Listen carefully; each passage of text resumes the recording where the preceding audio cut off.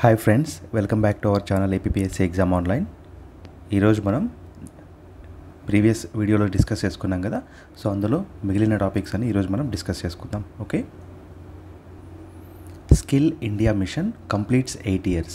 Okay, since it was launched in 2015 by ministry of skill development and entrepreneurship. Okay, so ఇది ఇప్పటికీ 8 years complete అయిందనమాట inaugurate చేసి.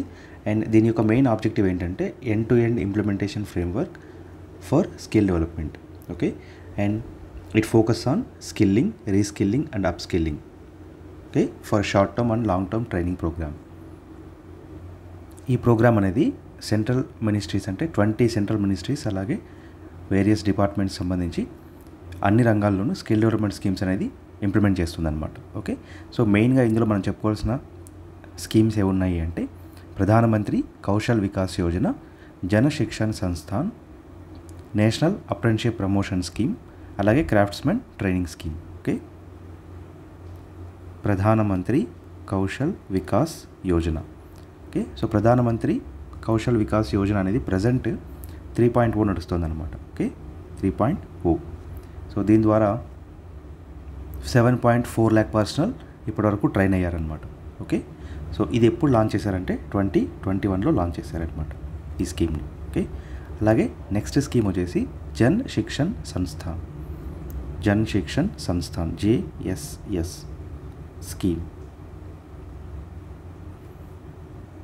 ఈ Jan శిక్షణ్ Samsthan scheme అనేది vocational training programme అనమాట. ఇది ఎవరికి అంటే నాన్ లిటరేట్స్, నియో లిటరేట్స్, ఎవరైనా స్కూల్ డ్రాప్ అవుట్స్ ఉంటారు కదా, సో వీళ్ళు రూరల్ రీజియన్లో ఉన్న వాళ్ళకి ఈ స్కీమ్ అనేది అప్లై అవుతుందన్నమాట. సో వీళ్ళలో అంటే ఎవరైతే స్కూల్ డ్రాప్ అవుట్స్ లేదా చదువు మధ్యలో ఆపేసిన వాళ్ళు ఎవరైతే ఉంటారో సో వాళ్ళ కోసం ఉద్దేశించబడిన స్కీమ్ అనమాట జన శిక్షణ్ సంస్థాన్. ఓకే, అలాగే నెక్స్ట్ వచ్చేసి craftsmen training scheme.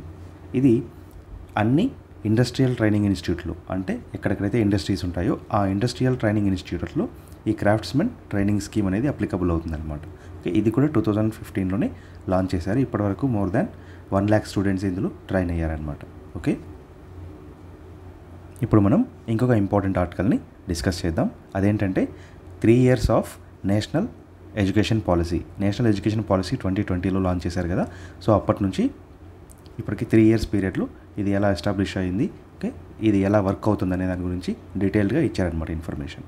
Okay, national education policy was launched by ministry of education. Okay, and it was drafted by Kasturi Rangan committee. Okay, కస్తూరి రంగన్ కమిటీని బేస్ చేసుకొని ఇది డ్రాఫ్ట్ చేయబడింది అనమాట. ఓకే, సో ఇది ఏ పాలసీని రిప్లేస్ చేసింది అంటే 34 years బ్యాక్ ఉన్న 1986 నేషనల్ ఎడ్యుకేషన్ పాలసీ. అంటే నేషనల్ పాలసీ ఆన్ ఎడ్యుకేషన్ అని 1986లో ఉందన్నమాట. సో దీన్ని రిప్లేస్ చేసి ఇప్పుడు నేషనల్ ఎడ్యుకేషన్ పాలసీ 2020 వచ్చిందనమాట. ఓకే, సో ఇది ఎవరి రికమెండేషన్స్ పేరు మీదుగా అంటే కస్తూరి రంగన్ కమిటీ. ఓకే, కస్తూరి రంగన్ కమిటీ.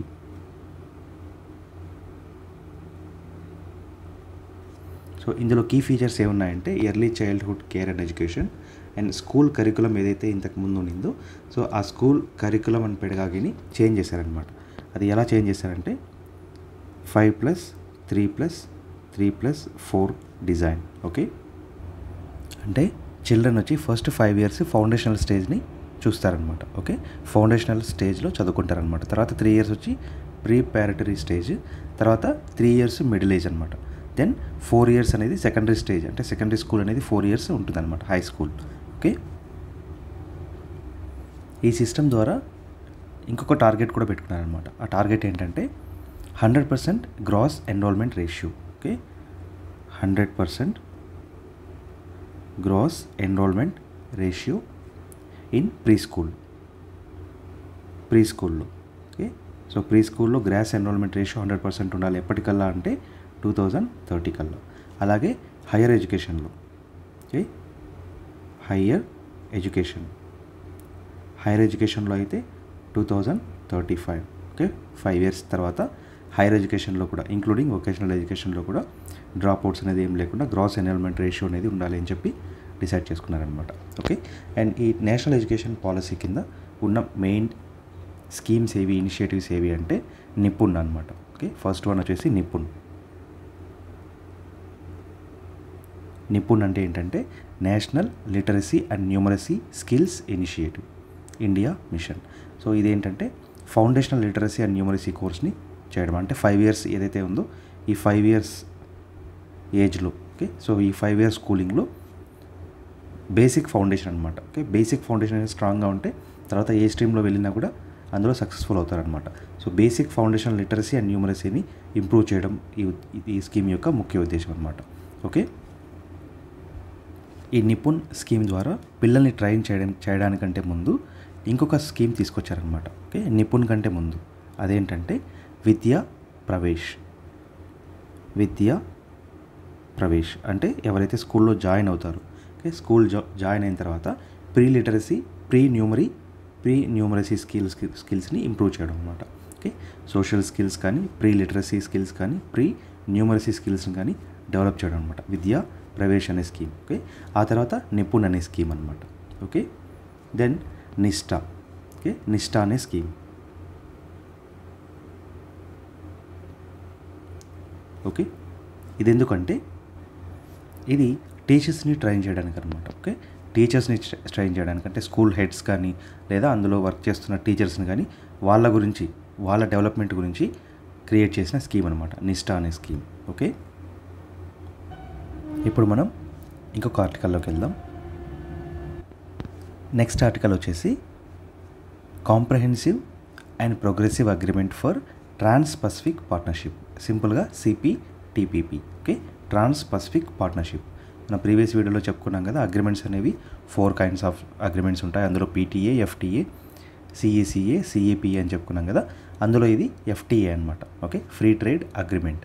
ఓకే, సో ఇది 2018లో స్టార్ట్ అయిందనమాట. అంటే 2018లో 11 countries కలిసి ఇవి అగ్రీ చేసుకున్నాయన్నమాట. ఓకే, ఇదొక ఫ్రీ ట్రేడ్ అగ్రిమెంట్. ఎప్పుడు ఇది ఎస్టాబ్లిష్ అయిందంటే 2018 బై 11 countries. ఓకే, 11 countries ఇవి కలిసి జాయిన్ అయ్యాయి అనమాట. సో ఇందులో రీసెంట్గా యునైటెడ్ కింగ్డమ్ సైన్ చేసిందనమాట. అంటే యునైటెడ్ కింగ్డమ్ 12th countryగా జాయిన్ అయిందనమాట. Okay, UK join as 12th member. Okay, and ఇందులో ఇండియా అనేది సైన్ చేయలేదన్నమాట. Okay, India is not a member. ఎందుకు అంటే ఇది free trade agreement. Free trade agreement అంటే మనం చెప్పుకున్నాం కదా, ఫ్రీ ట్రేడ్ అగ్రిమెంట్ అంటే నెగటివ్ లిస్ట్ ఉంటుంది అని చెప్పుకున్నాం మనం. నెగటివ్ లిస్ట్ అంటే ఏంటి, ఏదైనా కొన్ని వస్తువుల్ని సెగ్రిగేట్ చేస్తారనమాట. కొన్ని వస్తువుల్ని సెగ్రిగేట్ చేసి ఈ వస్తువుల మీద ట్యాక్స్ అనేది ఇంపోజ్ చేస్తామంటారు. అంటే రెస్ట్ ఆఫ్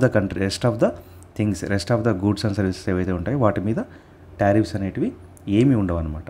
ఓకే, దీని ద్వారా మెయిన్గా ఇక్కడ ఏంటంటే మన ఇండియాలో అయితే అగ్రికల్చర్ ప్రొడక్ట్స్ ఏవైతే ఉంటాయో, సో అగ్రికల్చర్ ప్రొడక్ట్స్ మీద కంప్లీట్గా ట్యాక్స్ అనేది తగ్గిపోయి అప్పుడు ఏంటంటే ఎక్స్పోర్ట్స్ అనేటివి ఎక్కువైపోతాయి. ఇన్ ద సెన్స్ ఎక్స్పోర్ట్స్ ఎక్కువైపోవడం వల్ల, అన్ని కంట్రీస్ నుంచి ఎక్స్పోర్ట్స్ ఎక్కువైపోవడం వల్ల వాటి యొక్క కాస్ట్ అనేది చీప్ అయిపోతుంది అనమాట. ఓకే, అగ్రికల్చర్ ప్రొడక్ట్స్ కాస్ట్ అనేది చీప్ అయిపోతుంది అనమాట. మెయిన్ ఉద్దేశం అది. ఓకే, సో అందుకోసం ఇండియా ఇంకా ఇందులో join కాలేదన్నమాట.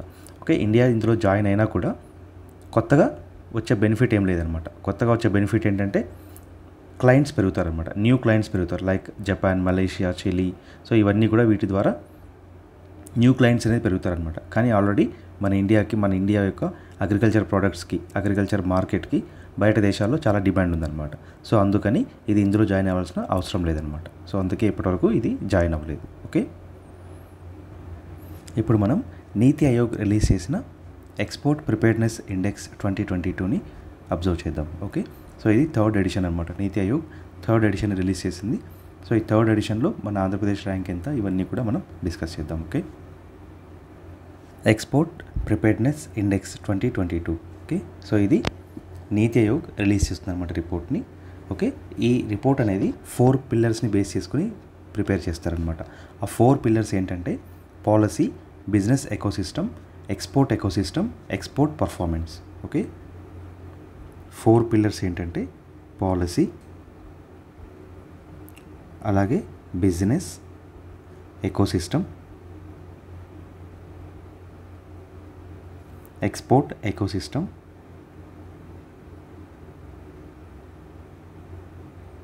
finally export performance.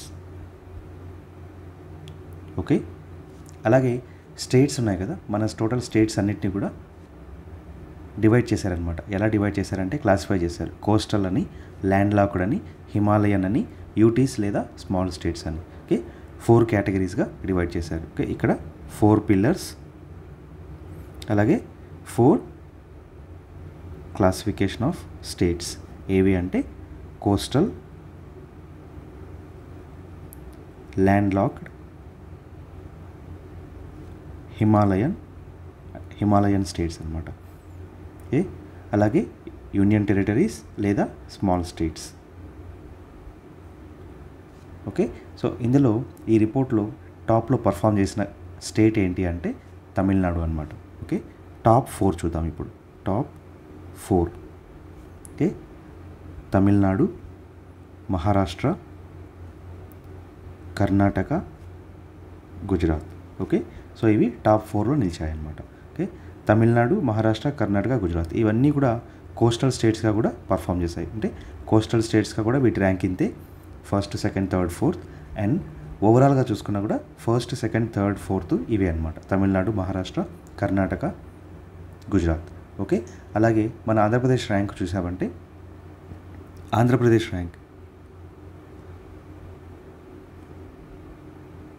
Andhra Pradesh ఓవరాల్గా చూసుకుంటే 8th ర్యాంక్ అనమాట. ఓకే, ఓవరాల్గా చూసుకుంటే 8th ర్యాంక్. అలాగే కోస్టల్ కేటగిరీలో, ఎందుకంటే మనది కూడా కోస్టల్ స్టేట్ కాబట్టి కోస్టల్ కేటగిరీలో చూసుకుంటే 5th ర్యాంక్ అనమాట. Okay, 5th rank in coastal category. And ఇందులో ఈ లిస్ట్లో లీస్ట్ పర్ఫార్మింగ్ స్టేట్ కానీ యూనియన్ టెరిటరీ కానీ ఏదైనా ఉందంటే లక్షద్వీప్ అనమాట. ఓకే, లక్షద్వీప్ అనేది లాస్ట్ ప్లేస్లో నిలిచిందనమాట. ఇదే కాకుండా ఇంకా ఏం ఫైండింగ్స్ కనుక్కున్నారు అంటే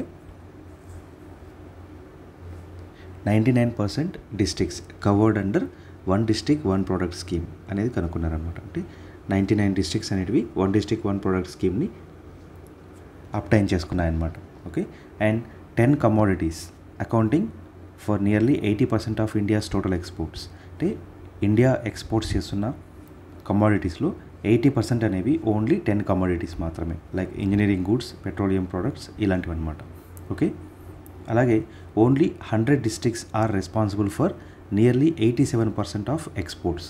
ఓకే, అంటే 87% ఆఫ్ ఎక్స్పోర్ట్స్ అనేవి ఓన్లీ 100 డిస్ట్రిక్ట్స్ నుంచే వస్తున్నాయి అనమాట. అంటే మోర్ దాన్ 660 డిస్ట్రిక్ట్స్ ఉన్న మన కంట్రీలో ఓన్లీ 100 డిస్ట్రిక్ట్స్ మాత్రమే సెంటర్ అయ్యాయి అనమాట. అంటే 100 డిస్ట్రిక్ట్స్ నుంచి మాత్రమే ఆల్మోస్ట్ 90% ఎక్స్పోర్ట్స్ అనేటివి పాసిబుల్ అవుతున్నాయి అన్నమాట. ఓకే, అలాగే ఇంకొక ఫ్యాక్ట్ ఏంటంటే 49% of the India exports goes to only 10 destinations. అంటే ఓన్లీ 10 కంట్రీస్కి మాత్రమే 49% ఆఫ్ ద ఎక్స్పోర్ట్స్ అనేటివి వెళ్తున్నాయి అన్నమాట. ఓకే, అంటే డైవర్సిఫికేషన్ మనం ఎక్స్పోర్ట్ చేస్తున్న డెస్టినేషన్స్లో కూడా లేదు, అలాగే మనం ప్రొడక్ట్ చేస్తున్న డిస్ట్రిక్ట్స్లో కూడా లేదనమాట. ప్రొడక్ట్స్ కూడా మనం ఎక్కడైతే ఏ డిస్ట్రిక్ట్స్ అయితే చెప్పుకున్నామో అవి ఓన్లీ 100 డిస్ట్రిక్ట్స్ మాత్రమే అనమాట. 90% ఆఫ్ ద ఎక్స్పోర్ట్స్ అనేటివి 100 డిస్ట్రిక్ట్స్ నుంచే వెళ్తున్నాయి అనమాట. అలాగే 49% ఆఫ్ ద ఎక్స్పోర్ట్స్ అనేటివి ఓన్లీ 10 డెస్టినేషన్స్కి మాత్రమే వెళ్తున్నాయి అనమాట. అంటే డైవర్సిఫికేషన్ అవసరం అనేది అనమాట. ఎక్స్పోర్ట్స్లో, ఎక్స్పోర్ట్ మార్కెట్లో డైవర్సిఫికేషన్ అనేది చాలా అవసరం. అలాగే లోకల్ లెవెల్లో డిస్ట్రిక్ట్స్ అనేటివి స్పెసిఫిక్ స్ట్రాటజీస్ అనేటివి ఇంప్లిమెంట్ చేయాలన్నమాట. ఎవ్రీ డిస్ట్రిక్ట్ అంటే లోకల్ ప్రొడక్షన్లో కూడా డైవర్సిఫికేషన్ అవసరం అని చెప్పి రికమెండేషన్స్ కూడా చేసిందనమాట. ఓకే, చివరిగా ఈ ల్యాండ్ లాక్డ్ స్టేట్స్ ఏవైతే ఉన్నాయో ల్యాండ్ లాక్డ్ స్టేట్స్లో హైయెస్ట్ పర్ఫార్మెన్స్ ఇచ్చిన స్టేట్ ఏంటి అంటే Haryana, Uttarakhand, Goa. Okay, land locked. Okay, Haryana, Uttarakhand, Goa ఈ 3 టాప్ పర్ఫార్మింగ్ అనమాట. ఓకే, సారీ, ఇది గోవా అనేది కోస్టల్ స్టేట్ కదా, గోవా కాదనమాట. ఇది ఉత్తరప్రదేశ్. ఓకే, యూపీ అనేది 3rd ప్లేస్. ఓకే, ల్యాండ్ లాక్డ్లో కూడా టాప్లో పర్ఫామ్ చేసిన స్టేట్ వచ్చేసి Haryana, then Uttarakhand, then UP. Okay, ఇప్పుడు మనం national multi dimensional poverty index ఏ ప్రోగ్రెస్ రివ్యూ 2023 రిపోర్ట్ అనేది రిలీజ్ అయిందనమాట. ఆ రిలీజ్ గురించి కూడా ఒకసారి మనం డిస్కస్ చేసాం. ఇది కూడా నీతి ఆయోగే రెడీ చేసిందనమాట. Okay, national multi dimensional poverty index. Okay, already మనం మల్టీ డైమెన్షనల్ పావర్టీ ఇండెక్స్ యొక్క రిపోర్ట్ని చూసాం కదా.